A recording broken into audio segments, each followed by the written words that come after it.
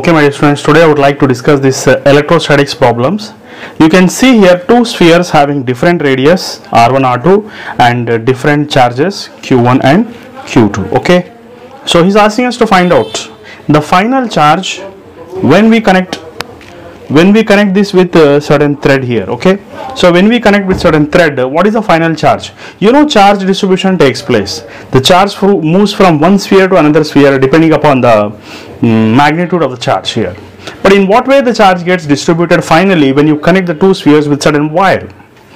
And for that, the shortcut formula is the final charges q1, q2. So here you can see the shortcut formula.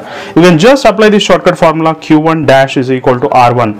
r1 is 2 and this is 2 plus 6 into total charge. Total charge means 10 microcoulombs minus 2 microcoulombs is going to become 6 microcoulombs. Okay, it is going to become 6 microcoulombs. 6 microcoulombs.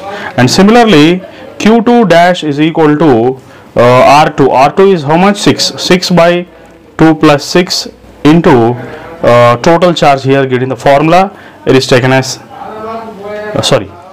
10 minus 2 is taken as 8 here, so here also 8. So therefore here if you consider, finally after calculations you will be getting 2 microcoulombs and it is getting 6 microcoulombs here. This is going to be a final answer. Hope you have understood this one. Thank you very much.